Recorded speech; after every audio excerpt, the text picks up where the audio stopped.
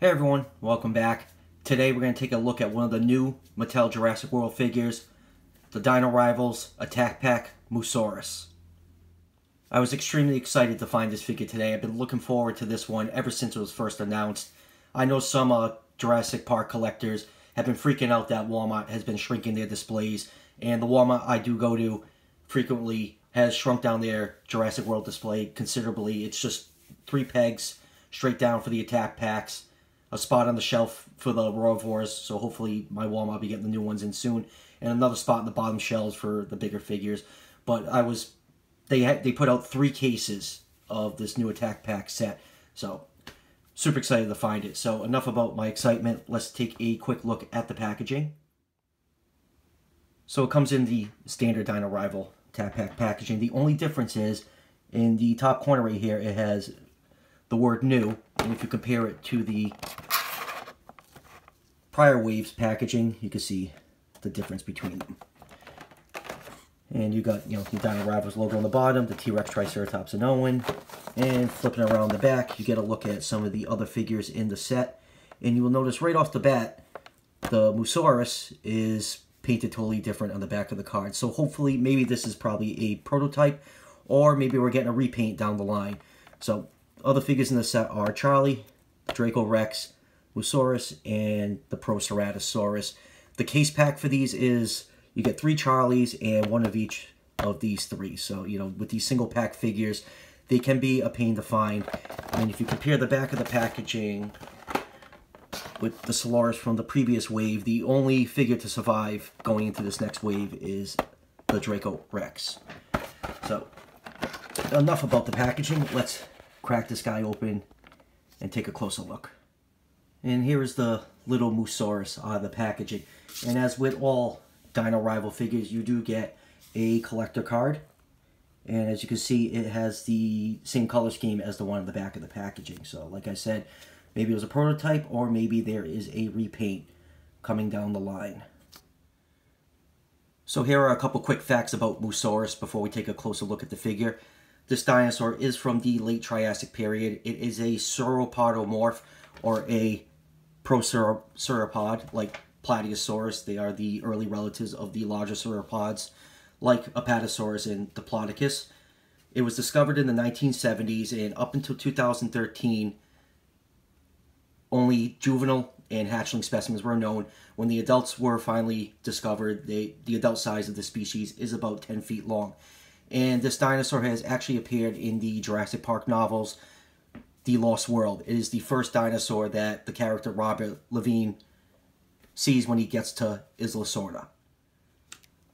So with those facts out of the way, let's take a closer look at this guy. And I absolutely am in love with this figure. So it is just about 6.5 inches long from the tip of the tail to the nose. And it is about 3.5 inches tall. So with those measurements, that would put it, using the adult size, roughly in the 120 scale range. But if you want to count this as a baby Mussaurus, this is a good life-size 1/1 scale of this dinosaur. So I can see a lot of people picking up multiples of these to make it like a little herd or a nest of this really cool looking figure. So the sculpt of this guy, this is supposed to be, if you compare it to the other figures in the set, it is meant to be an adult dinosaur, but the sculpting is clearly that of the hatchling. You got the oversized baby head and those baby-like proportions. The eye is painted orange. The main body is this nice light blue color, which I actually love. I like it better than that gray color that they showed in the card in the back of the box. You got some nice black markings along the back and the top of the head. The underside is painted a yellow color, and here is the scan code. As of today, I guess the app is finally getting updated. I think it's only updated right now for Android. I have an iPhone, and there has not been an update for the app yet, so that should be coming shortly. And as it is with most attack pack figures, none of the toenails are painted. And articulation-wise, the head can move down that far and back up. The legs can move forward, and the back legs can move back almost all the way around. They get stopped right here by this belly fold. Same thing on this side. They can only go about that far and all the way back. So yeah, standard articulation for the line. And when looking from the front, this figure has very, very puffy looking cheeks. Look at that face. Only a mother can love that face. So with that out of the way, let's take out some other figures and do some comparisons. Alright, first up is with one of the human figures. Here it is with Alan Grant. Whoops, sorry Alan. And here it is with another Attack Pack figure. Here it is with the Mussaurus that a lot of people are still looking for. So, you know, with this new Attack Pack wave out, if you're looking for this guy or the green Mussaurus, try to snatch them up because these will be eventually replacing them on shelves.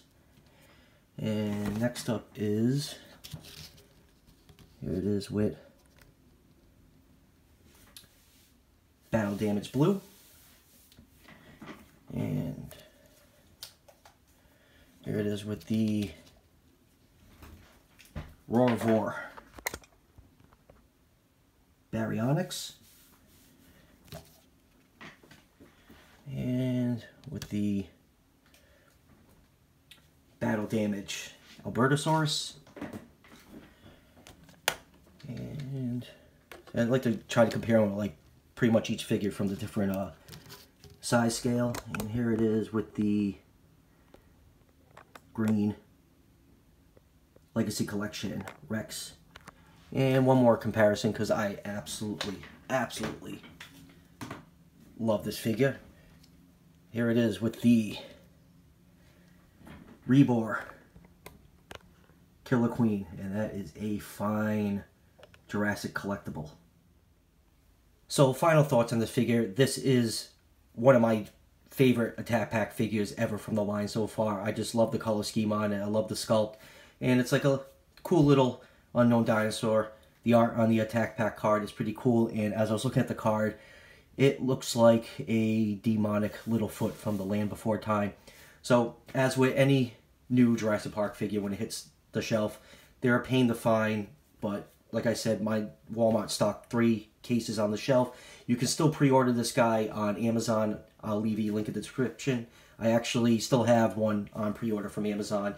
I didn't pick up the Proceratosaurus today. That actually said it was already shipping from Amazon, so I should have that one in on Wednesday, and I'll be doing a review of that when that one comes in. And as always, guys, thanks for checking out the review, and don't forget to like and subscribe.